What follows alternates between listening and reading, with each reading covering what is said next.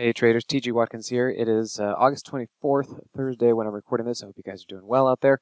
And the market is still kind of trying to figure itself out. Let's kind of take a look at something real quick in through here. So last Friday, about a week ago, we got the capitulation. So this is what is the first kind of sign of a low or a bounce that I could easily spot and pinpoint and say, look, this is what that was. That was a capitulation move. We opened with a gap down and then we reversed.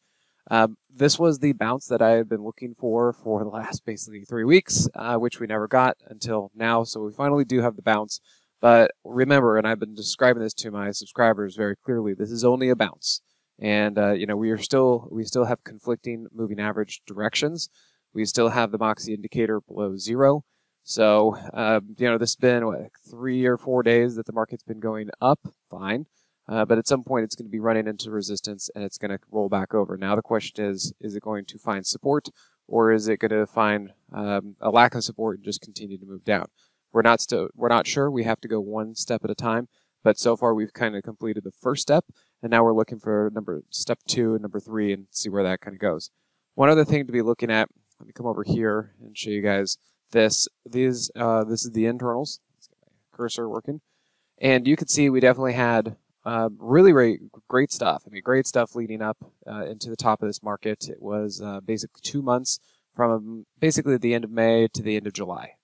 Really solid stuff. Lots of things to choose from. And then it all changed and shifted. And you could see new highs just kind of fell off a cliff.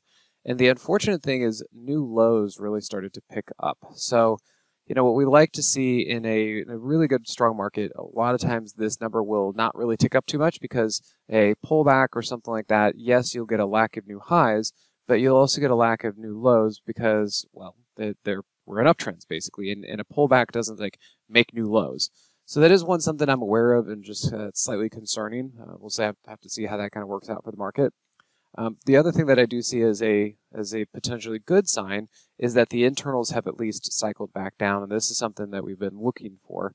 And I kind of talked about this earlier yesterday, and you can see at least the number of stocks over their 20-day SMA have gone down to levels that do tend to mark bottoms or lows, and then we'll have to see if the market can shake itself out and do that.